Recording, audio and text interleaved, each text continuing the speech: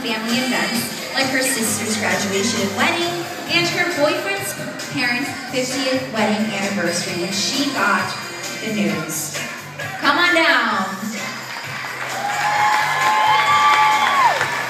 She also says she and her boyfriend were discussing the will we or will we not baby question around that time.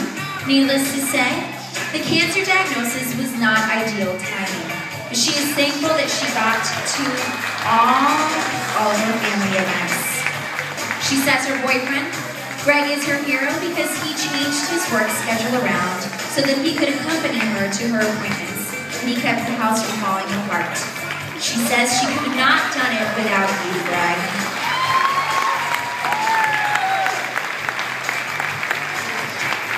Tonight, Amy is wearing a beautiful VM Collection Royal one-shoulder mesh gown with pleated ruffle and side-gathered bodice from Sonya's.